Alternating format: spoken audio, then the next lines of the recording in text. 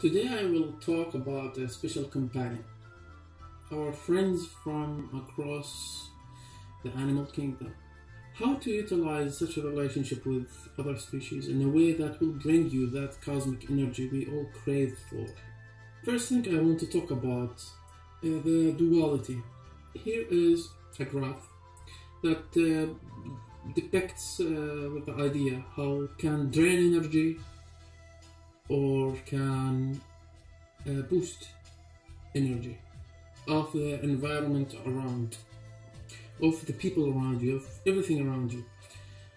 I want to take these episodes forward is to explain that duality in the topics I'm going to present. That way you can see both sides. It seems to me that sounds like a good thing. We will talk about companionship between us and the other species. Let's start first with a relationship that is considered a two-way street. So that is basically the most common, owning a pet, taking care of its need, and have it as a companion through life. That allows us to channel negative energies through it as well. So it's like a living pillow for our sorrows. It's a relationship that has a mutual benefit, right?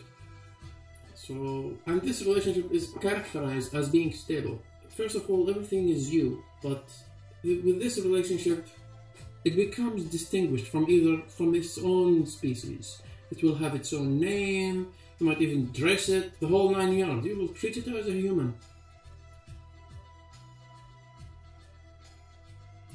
So this is one way to do this thing. The situation, it's stable. This will bring you energy, cosmic energy, but it will be hard for you to... You might notice, you might not notice. Because the relationship between you and your pet is a mutual benefit. So essentially you are in a trade here. You're trading with your animal, with your pet. You're taking something from it. It's freedom, right? You're taking its own freedom. So you, in a sense, you are draining some of its awareness, its own awareness. You own it. The sense of ownership is a little, well, I mean, it's a little dangerous. I mean, you can build beautiful relationships, and I mean, I had a pet once, and it's beautiful. It's beautiful. I mean, you can't say no to that. So that's one thing. Let's now move to the other side of the spectrum. So there's a whole spectrum of the way you treat animals. So let's move to the dark side. Let's move to the dark side. You can absorb energy, that cosmic energy. You can absorb it from animals quite rapidly through torture and animal cruelty. And you can be creative with it. Just let your imagination be your guide. Imagine every cruel thing you would want to see, and you want to inflict on that creature. And you can finish it off any way you want. So it's entirely entitled to you to do anything and everything with it. There is no limits, because it's you, and it's an extension of you. We are all an extension of you. To some extent, let's say that you have this power and you can do whatever you want. You can absorb energy, a lot of energy. Keep in mind that this energy is not raw energy. So basically you're absorbing from the surrounding, and there is always a price for that. There are some people that will sell their soul to the devil, and it's up to you. it will attract energy, but you have to be careful. If you get away with it, you will be rewarded momentarily. At some point there is a cost you will pay. They call it karma, in a sense. So you steal that energy. It's basically you are stealing energy. So because it's not yours, so you steal that energy. But keep in mind that there is always a trade-off for that, and you will notice it. You will see things around you that happens, and it will see as if it's like, for other people it looked like a coincidence. For you, you will know what you did, so you know why things are working to some extent to your benefit, at least momentarily. Keep in mind that doesn't last for long. So now I'm going to move to the other side of the spectrum, and that is to boost energy to our fellow animal species, enhance their awareness, taking care of the forgotten with no return, no expectation.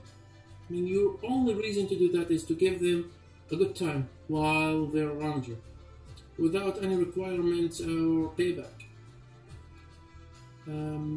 They can come and go as they want, and basically you don't own it, or you denounce that attribute. What is interesting is once you denounce it, it will just, it's interesting, it will come back for you. So this is where you boost your energy. You boost your energy by taking care of the animal, and when you do that, what exactly is going on is, when you have no expectation, you treat it as pure as possible. So if she or he needs something or wants something,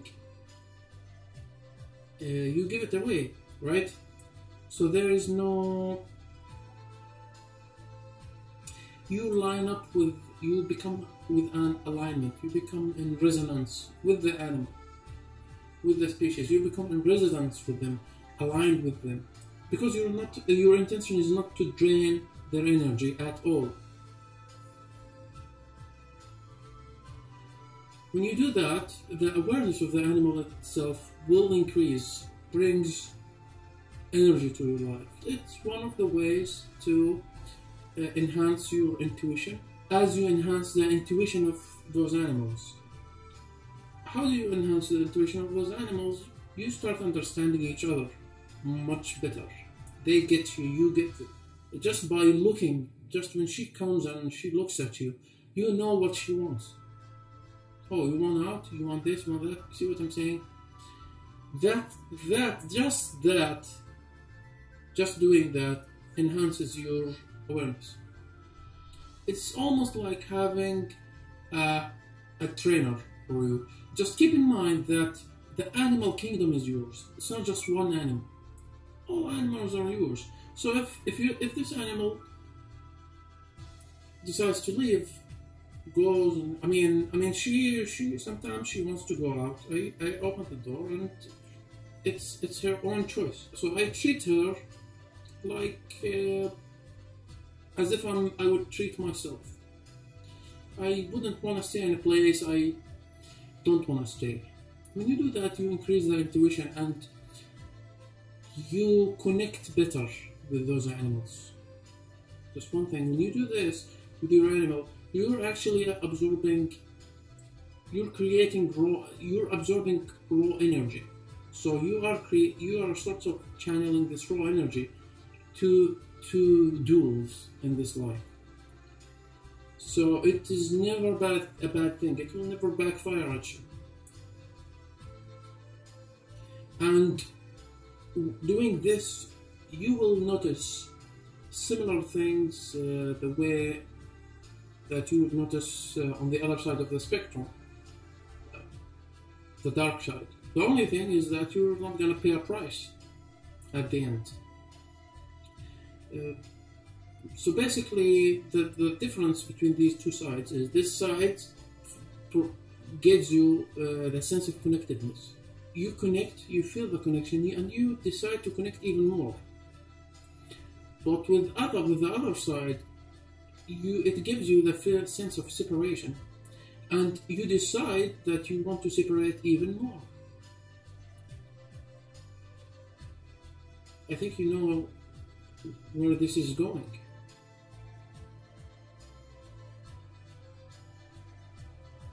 Thanks for watching. Please leave me comments and tell me what you think. Bye-bye. Thanks to Katya for her feedback. Check out her short film channel. There is a link in the description below.